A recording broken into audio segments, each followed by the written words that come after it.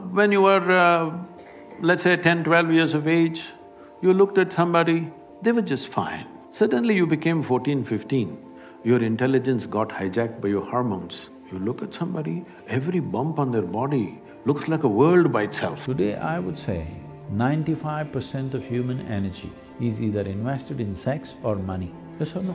These are two small aspects of your life.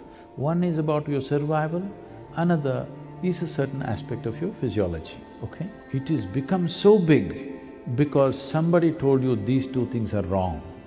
Telling him that girl is for you, his mind is going crazy.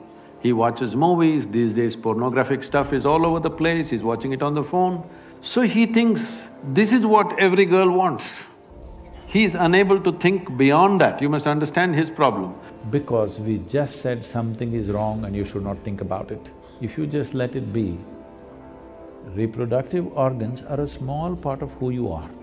But what should be in the reproductive organ has been very efficiently pushed up into the human head. Now sexuality is not happening in their bodies, it's happening in their head all the time. In this mind, if you say something is bad, do not think about it, that will become the full-time job. If you say, don't think about this, only that they will think. People who did not understand the nature of human mind brought morality into life.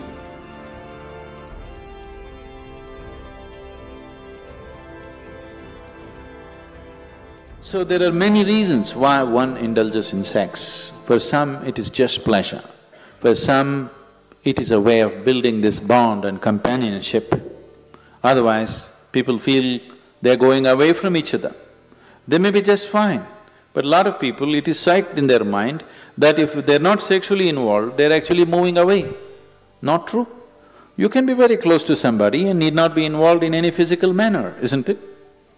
But societies are psyching, especially in this part of the world, people are hugely psyched. If there is no sexuality, you don't really have a relationship. In fact, the word relationship, it took me some time to understand that here, if you say a relationship, you are supposed to understand it's sex-based relationship. Nothing else is a relationship. If I can have a very strong relationship with you and not be concerned about your body, isn't it? I may not be drawn to your body in any way, but I can have a very powerful relationship with you. But all those possibilities are completely discounted. A relationship means you must be in some way physically involved, man, woman, or man, man, woman, woman, whatever you like. Essentially, it's body-based. What kind of body is individual choices, but essentially it is body-based. This has happened because somewhere our identification in the body has gone beyond normal levels of identity. It is excessive identification with the body. That is why body-based relationships have become the crux of the society.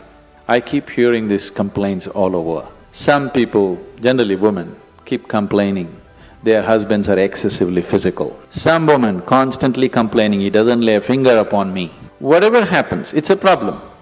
Because it'll never happen exactly the way you want it. As long as another person is involved, nothing will ever happen 100% the way you want it, isn't it so? Yes or no? It never will.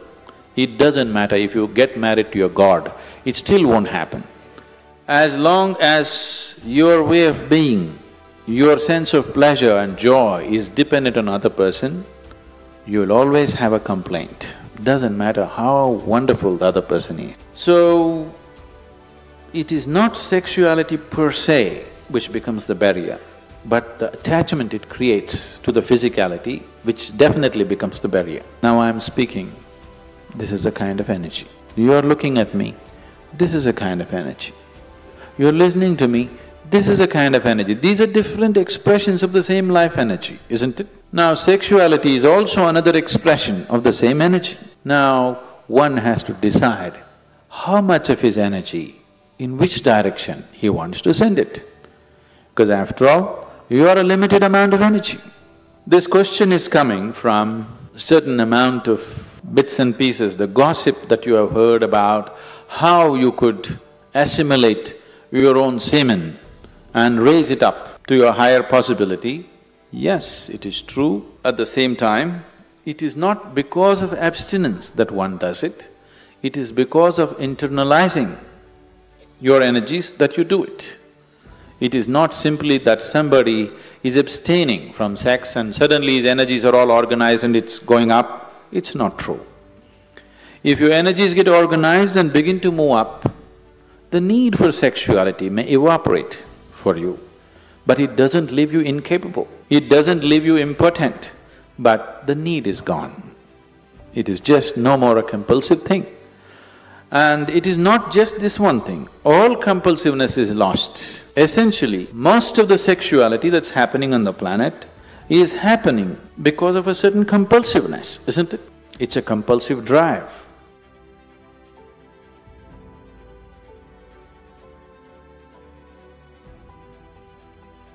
It is not the sexuality which limits it, but it's the excessive identity with the physicality which limits it.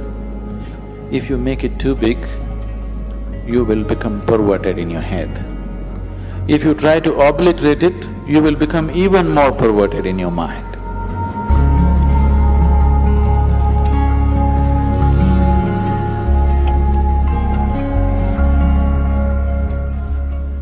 One who is too identified with your physical body naturally is sex-driven because that is the highest thing that he knows.